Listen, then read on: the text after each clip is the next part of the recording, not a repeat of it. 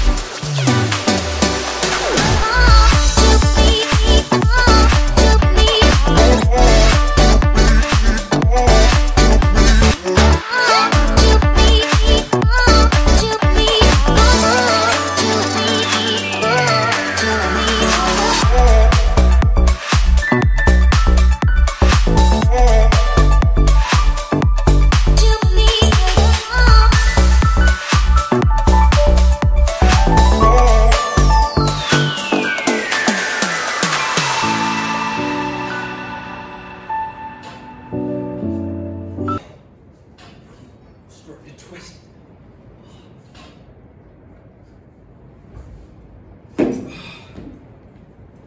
That's me.